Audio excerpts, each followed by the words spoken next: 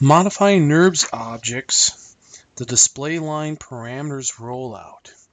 So the display line parameters rollout works for NURBS surfaces. So I have both types of surfaces here, and I pick on the surface, and I come down, and when I pick on the surface, I'm in the general NURBS surface. Down here I have a role called display line parameters.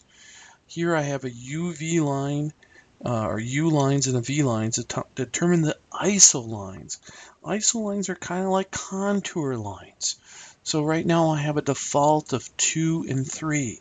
If I set it to ISO only, you can see here I have ISO lines going 3 one way, 2 the other. If I change these around, let's say I go to 4 and 6, you can see now that these are kind of like a contour lines of a map.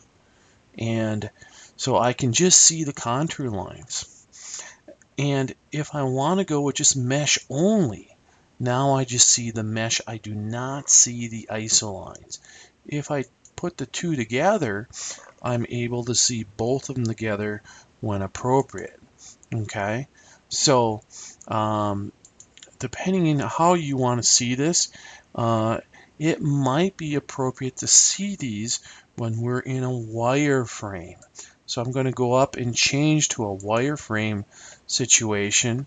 Then in the ISO, I just see the ISO lines in wireframe. And if I go to mesh, then I can see my mesh lines. And in the ISO and mesh, now I see the contour lines and the mesh when I'm in my wireframe view up here. All right, and my display is wireframe.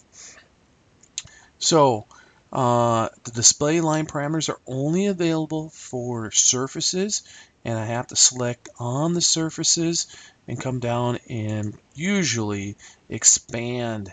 I have to hit the plus sign to get to here. And the default UV is 2 and 3. And typically we're running on ISO and mesh.